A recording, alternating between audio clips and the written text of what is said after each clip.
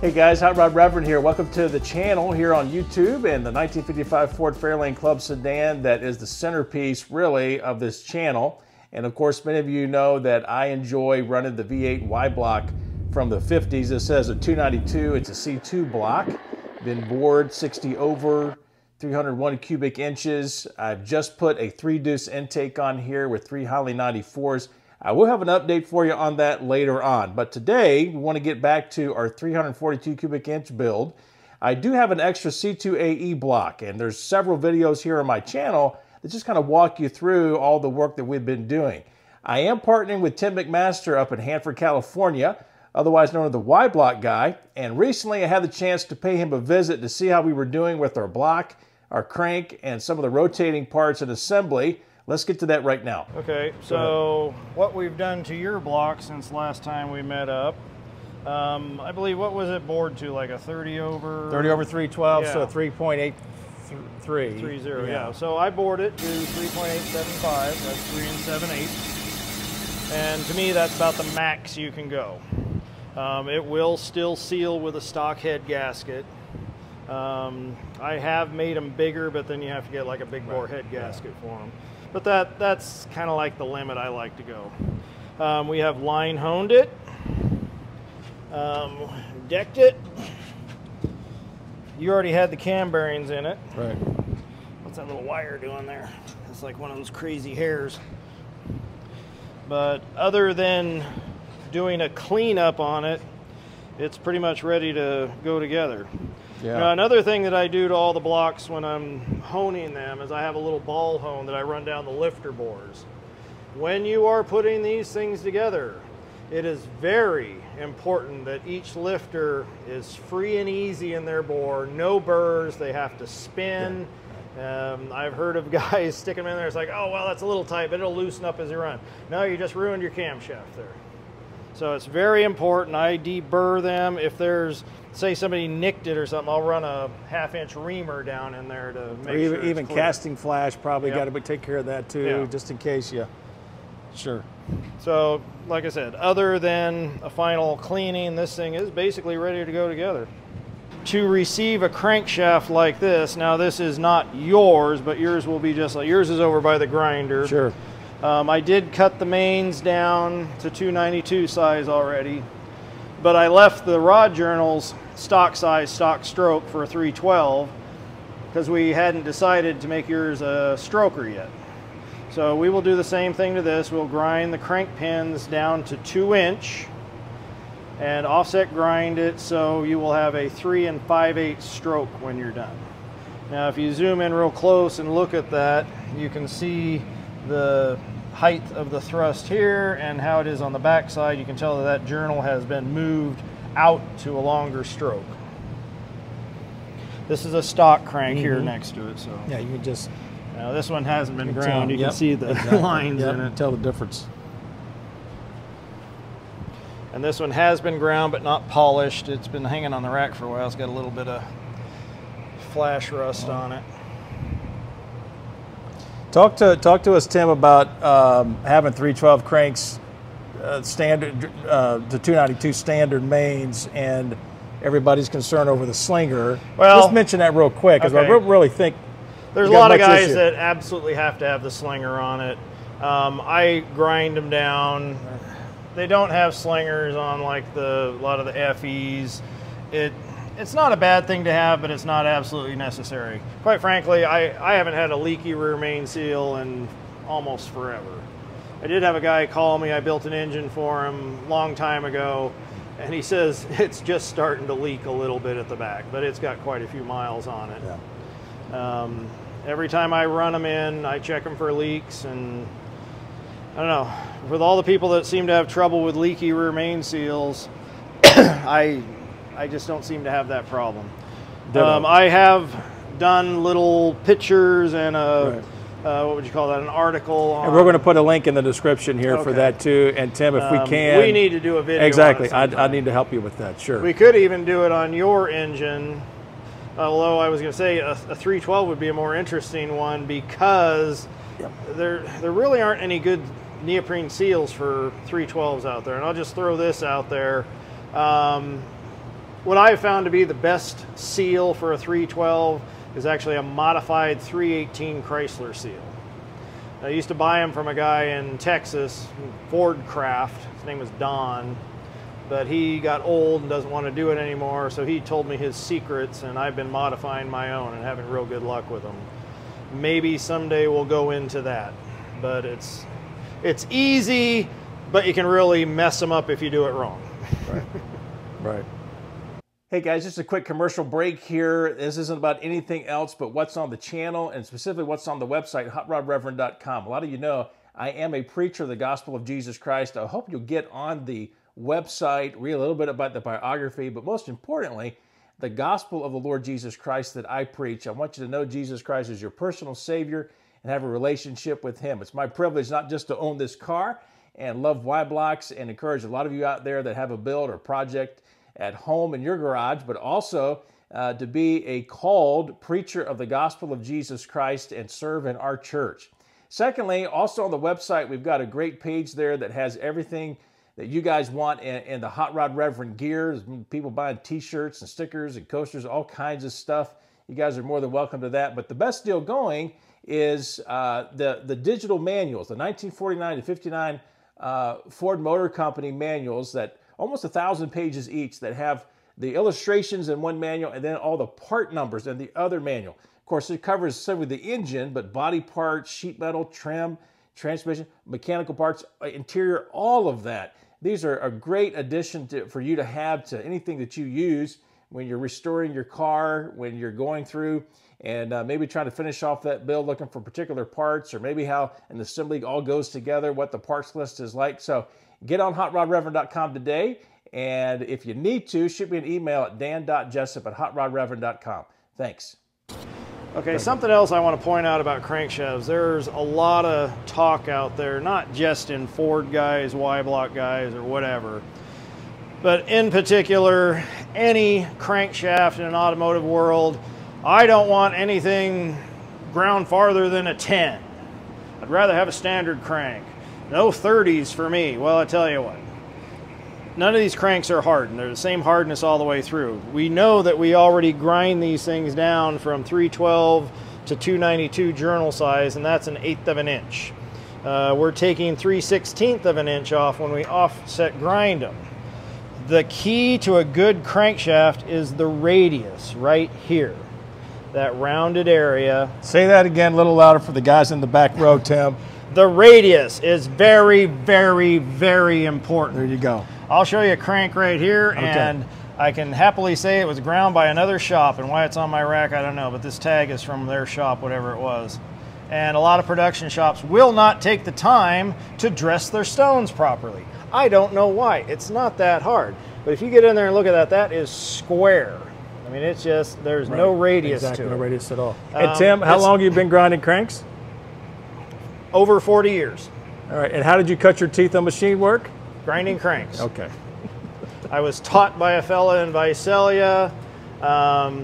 He talked about how much experience he had. I think he had 5 years experience, but I think it was 1 year experience 5 years over. Because he told me, I don't worry about putting a radius in them. I had a brand new crank grinder at my disposal, and I was going to use all the tools. And when I taught myself by reading and learning, we used books back then. We didn't have YouTube. But anyway, for the carpenters out there, you know what a gusset is. So when you put two pieces of wood together like that and just nail it, oh, it's going to do that. But if you put a gusset across it, that strengthens it. That's what that radius does. When you take that radius out, you're asking for a broken crankshaft. Now, most production shops get away with it because they're going into low-stressed engines. But if you have anything that you're going to want some performance out of, if you've got a crankshaft that does not have a good radius in it, I don't care if it's 10, 30, 40, 50, get rid of it. Get a crank that has a good radius. There you go. All right, so Tim, walk us through some of the parts we need for our 342 build, and maybe just kind of go through some of these pieces, maybe some measurements, maybe some manufacturer specs, some things we need to know to be valuable for us, okay? Okay, well, first of all, we need the crankshaft, and we've talked about that already. We need some good connecting rods. Now, these connecting rods, I get these from John Mummert. And we all know about John Mummert Y-Block.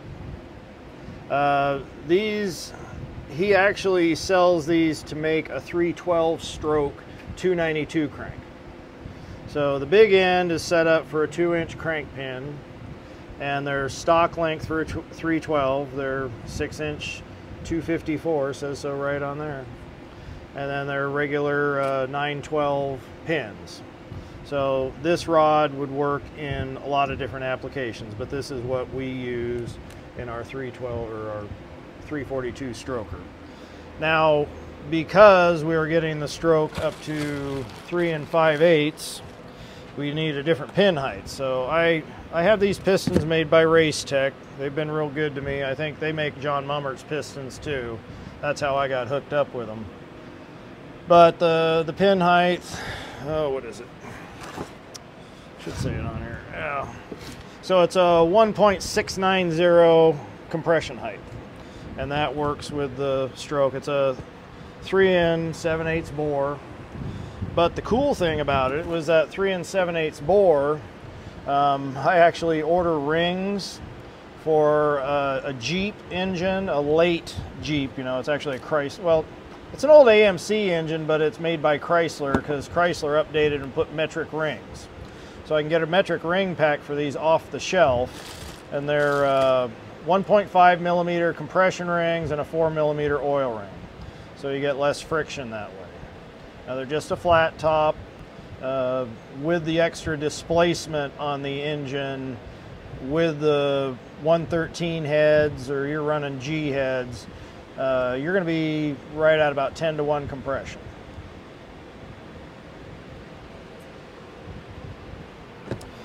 Now with the 2-inch crank pin, you can't run a standard Y-block bearing, can you? But just like the Jeep rings off the shelf, we use a Cleveite CB610A, which is a very popular bearing. They are actually meant for going back to the earlier motors. They ran them in the 225 Oddfire V6s, 350 Buick V8s, and then about the latest one they ran them in was the little Iron Duke 4-cylinder, the 151 that was very prevalent in the 80s. They came in, oh, what were those little cars they had? Citations, Pontiac Fieros. So they're very easy to come by.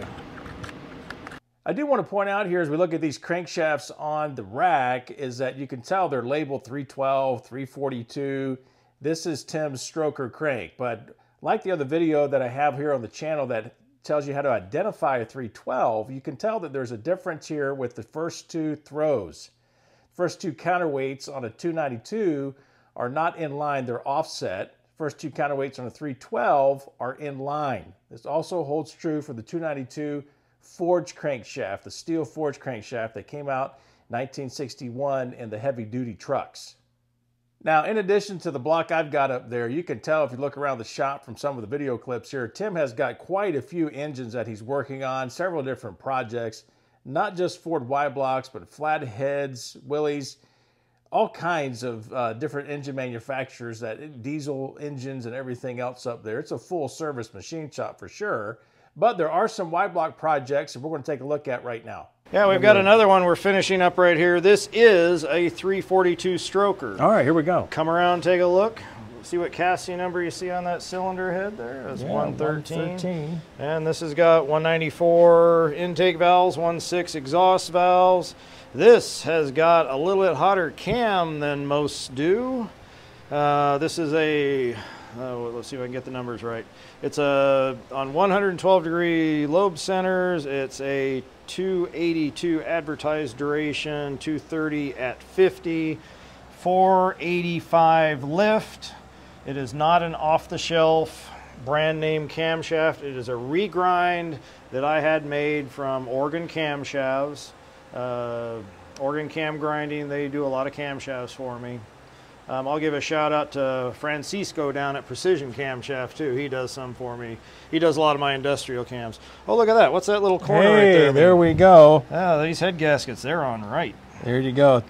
Let me say something real quick though. I have actually seen some factory Ford head gaskets that don't have that little corner there.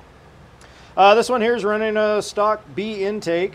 This engine will be going to Pennsylvania.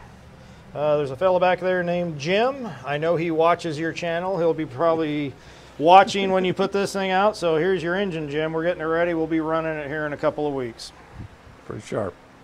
The valve covers, I think we talked about these before. Spotlight Customs. Yeah, I mentioned Spotlight Customs. Don't you put a link to Spotlight in your? Yeah. Brandon at Spotlight, good guy. Yep. This one here, that's a 292. That's actually a 55 Thunderbird engine. That block is done also, just like yours. It does need a final cleaning. It's probably going to be the next one I put together. Okay. The heads are up front, sitting next to yours, all done. Okay. Parts for it are here on the shelf. I don't know if you're looking at this, but yep, I was kind of going through all this. A big impeller there. Special water pump for the Thunderbird. They run the spacer here, so it's got bigger impellers. That's a Thunderbird only pulley and damper. Thunderbird oil pan. It's the only one that has the big, deep rear sump. This is a 55 intake. Yep, and look at that. And he paid good money to have that, that teapot rebuilt and running the stock choke. This is a... It's serious. It's a real, what am I trying to say? Not Concord, but he wants it stock. Right. Yeah. And from what I understand, it's a pretty nice car. There's the rockers for it, exhaust manifolds, valve covers. Well, guys, thanks for joining us on looking at this 342 cubic inch Y block build, and I hope that you'll like and subscribe and continue to watch the series here, especially when we get all the rotating assembly parts and get the block back here, the heads back here to my garage, and we'll put everything together for you just like you would do at home. That's going to be a great ending to this series. We'll fire it up on an engine run stand and go through all the motions. We'll have a number of further videos. You can imagine quite a bit of content here on building up a Y block. We'll also have in coming weeks update here on the 3 deuce build. We're going to have another video on the visit to Tim's shop. There's a lot that's going on up there in Hanford, California. And as well, we're also going to have a giveaway. Now, we're getting very close to 5,000 subscribers, so please stay tuned to this, watch what's going on. What we're going to be giving away is definitely something that will help you with your Y block build.